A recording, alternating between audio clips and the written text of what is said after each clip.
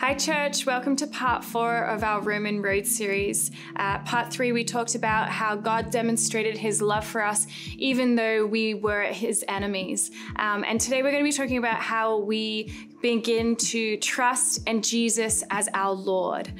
In Romans 10 verse 9 to 10 it says this: "If you openly declare that Jesus is Lord and believe in your heart that God raised him from the dead, you will be saved. For it is by believing in your heart that you are made right with God, and it is by openly declaring your faith that you are saved." There are 2 key verbs that we can see here. The first one is believing. This speaks to our trust in Jesus. The second is declaring. That speaks to our surrender to Jesus. See, it's in our heart that we actually believe and receive salvation, but our mouth counts too. Our faith requires a declaration. It's in us declaring and believing in our heart that we actually have the fullness of salvation. Our actions matter. Our declaration of our faith is the external expression of our internal belief in Jesus Christ as our Lord and Savior. What you do now that you believe in your heart makes a difference in how you put your trust and your surrender in Jesus as Lord.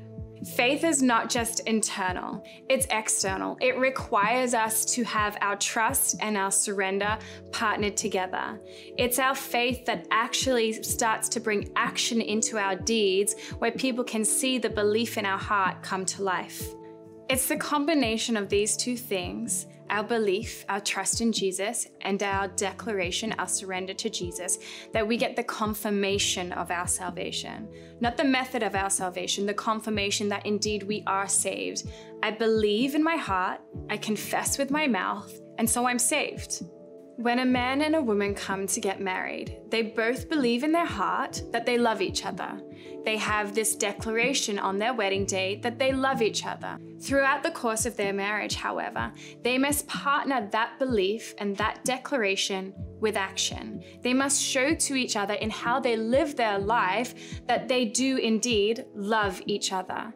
It's the same as our relationship with God. We say that we love him. We say that we trust him. We say that we're surrendered to him, but it must be followed up with faith in action.